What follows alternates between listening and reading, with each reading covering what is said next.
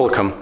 If you want to find your screenshots in Xbox Series X, the first we have to grab your controller and then click the Xbox button.